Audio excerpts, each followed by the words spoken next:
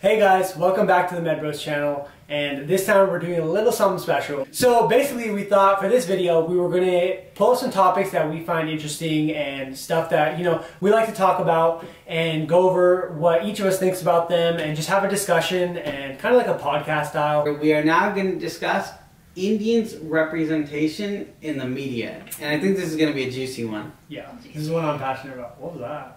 Alright, so basically, what do you think about the way Indians are portrayed in the media? So do you think that it's accurate? Yeah, do your little piece on it. What do you think?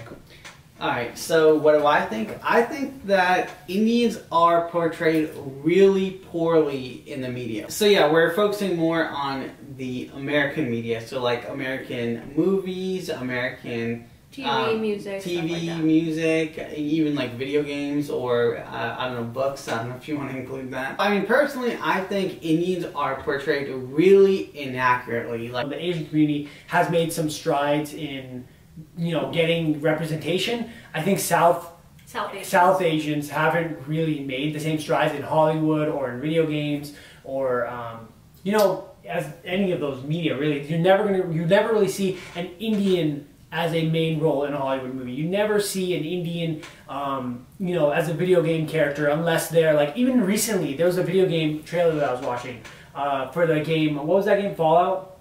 Cyberpunk? Cyberpunk. And I was just watching this trailer, and the Indian character is the taxi driver. Again, the guy with the pug is driving a taxi. So Bugger's turban.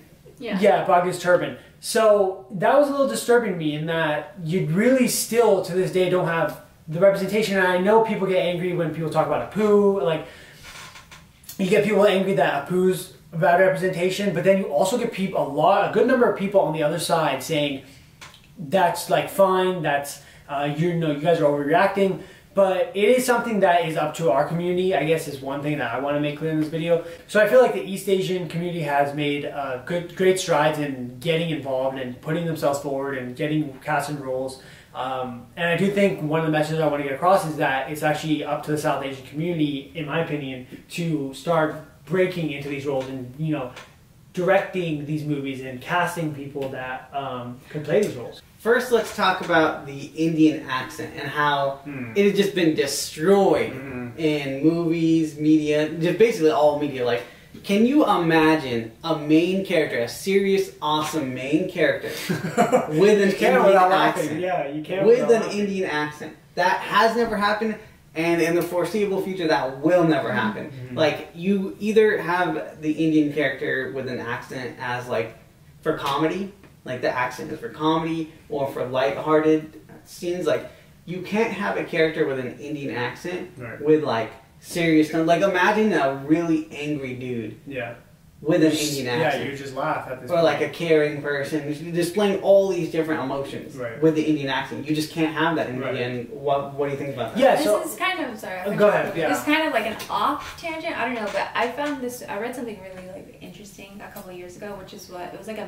picture of like a guy saying something like in French, and like an American was like, oh my god, that's so attractive. Like, and then if you have an Indian accent, a guy with an Indian accent, it's going to be like, ew, like furry, like ew. You know what I mean? Yeah, so exactly, I was just about to jump into that. It's such a good segue.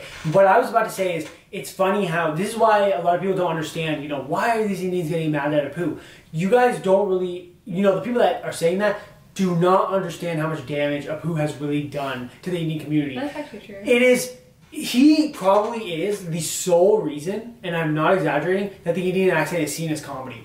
If you had, like, why, you have to understand, why is French seen as a sexy language? Like, yes, it sounds nice, but that is also cultural. That's how you present it. You had a French guy presenting you, yeah. If you had done that same thing, we laugh now, but if you had done that same thing, if American media had picked up an Indian person when they were in Hollywood, make him super hot, picking up girls with his Indian accent, I'm telling you right now that Indian accent would be a hot accent. It is just the way it's portrayed, and that is why people are so angry at what Apu has done. You cannot, like Sean said, imagine you're watching a Steven Spielberg movie, you're watching like Saving Private Ryan, the dude's down and he's asking for his guy, he needs support or something like that, and just, hello, help me, and you just can't connect to that at this point. It's so much damage done in American culture, and unfortunately, like, Indian people are paying the price to this day with that about that accent in the West. Yeah, so, and I mean, I can, from my experience as a kid, I can tell you right away that the Indian accent for me, because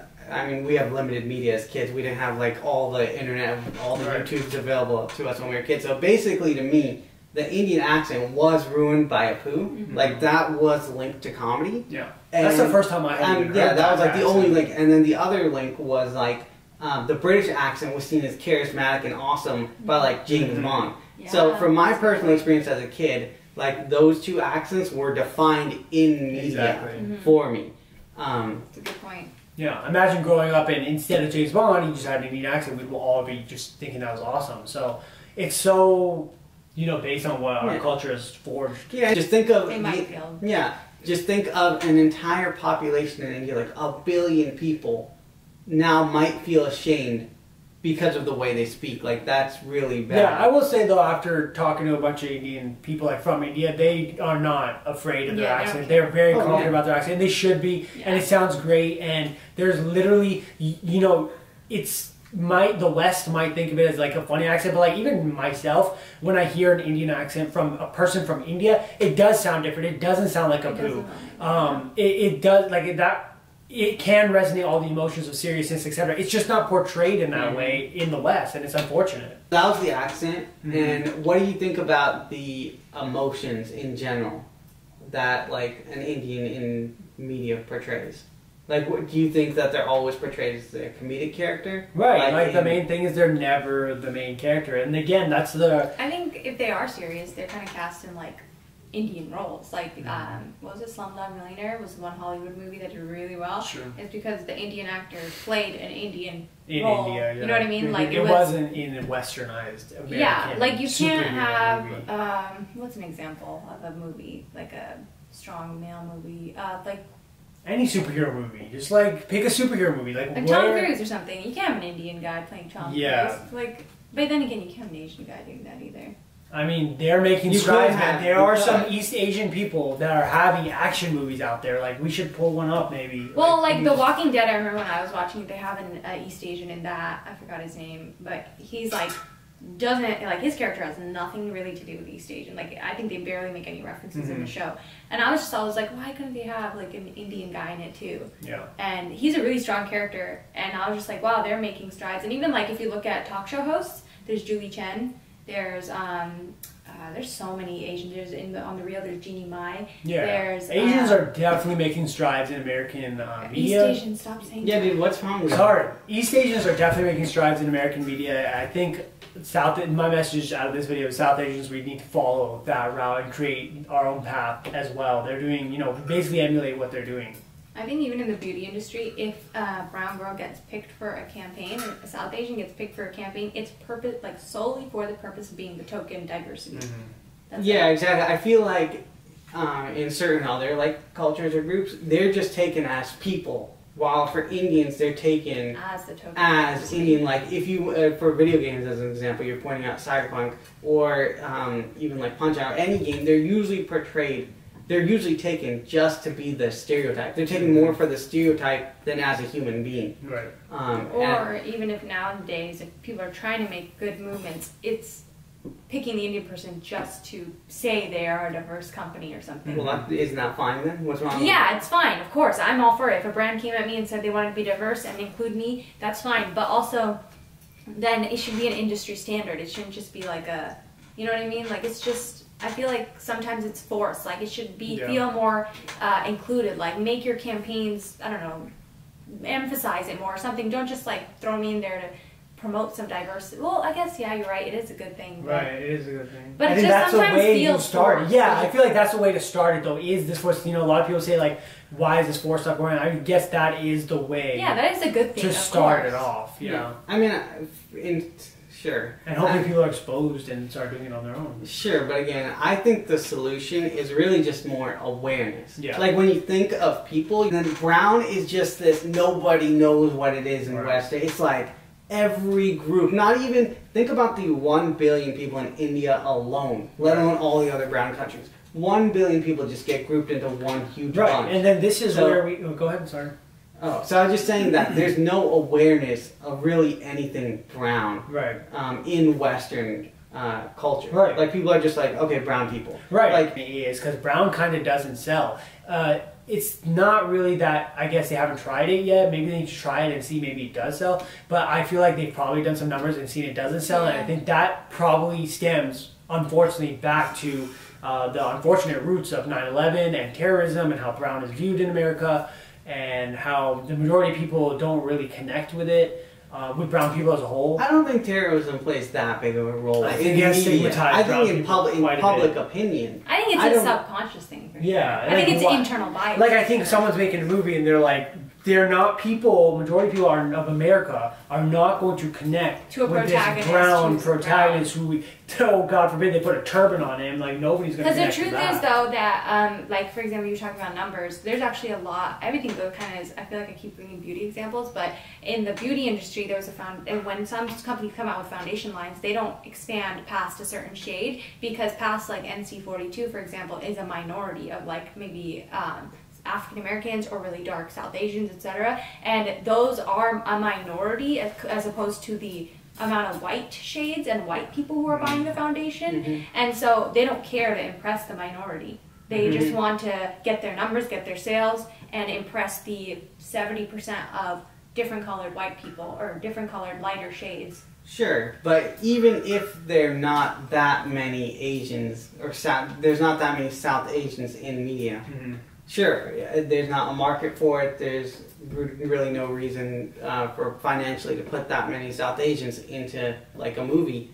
Why, when they are portrayed, are they so inaccurate? Exactly. Like if you portray a couple of them, at least do it right. I 100% you know what I mean? 100% agree with that. I also think that we need to do a better job of, if you are an actress in Hollywood or an actor in Hollywood as an Indian person, I think that you should be using your platform to maybe be a little bit more educational. Because that's the only way we're going to break through. I think there are a lot of influencers who are South Asian who don't use their platform to educate about anything. About their own South Asianness. Because I think, again, it all comes back to what sells. They don't want to talk about it. That is not going to tarnish their brand. Even though they might be passionate about it, I'm sure. I already have some names of some really great, big, even Punjabi people. But I understand why they don't want to bring that up. I don't fault them for it. It would just be nice to see that awareness be brought to people. Yeah, that's a really good point. Yeah, and then like the main thing to hit it home and why it is that it doesn't sell, I do think that the stigma of terrorism and this and that, I think that plays a big role. I don't think they're stigmatized by it, and I don't think that's going to prevent the sales from coming in. I think brown definitely is going to prevent sales from coming in at this point of where we are in America. Yeah, that's a really good example. Yeah, but that, even with that taken in, sure, even taken from the business perspective, I know that we are the ones that are going to have to, or like, the next generation is going to have to be the ones that break through, but that still shouldn't, like you guys said, stop them from giving us accurate portrayals. Like, why is that cyberpunk taxi driver still there? Like, that actually was a little shocking to me. I'm not usually triggered by any of this stuff, but like to blatantly have a game where you have all these different characters, and the Indian guy with a turban, with an Indian accent, is driving your taxi. Like, that's where I understand. Like, there's a little something wrong with that. And for people who aren't really aware, like the Indian person with a turban is usually portrayed at 7-Eleven or as a taxi driver or as a truck driver. And while sorry for getting you up. And while there is some truth to the stereotypes, absolutely, we're not denying there's truth to the stereotypes. There's a limit though to how much you push the truth to the point where you literally set back the rest of the population.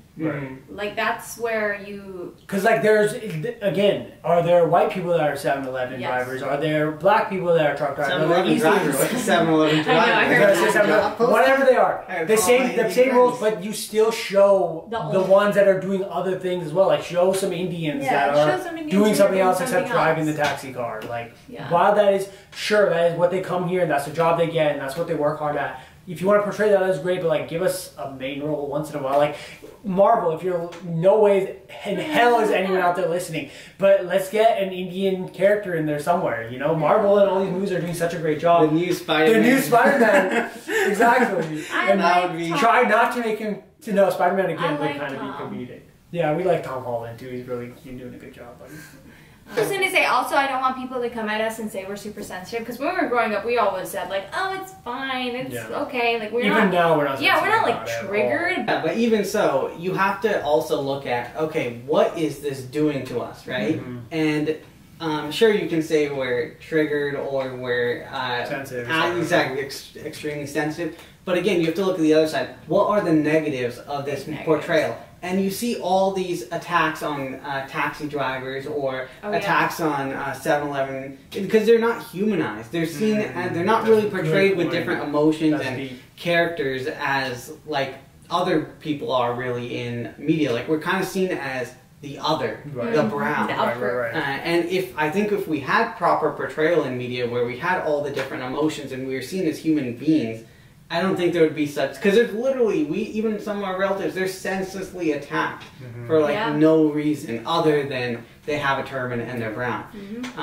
And also just think of being a young kid, like a young 12-year-old boy, what type of damage that does to you, like the stereotypes, all you see in media, like that kind of limits what you think you can become, because like I think every kid looks up to people in media, looks up to the superheroes, and not only do the little people, the little 12 little people, not only does the little 12-year-old not have anyone to look up to, but the few people he does have to look up to are just gross characterizations of like comedy. Yeah.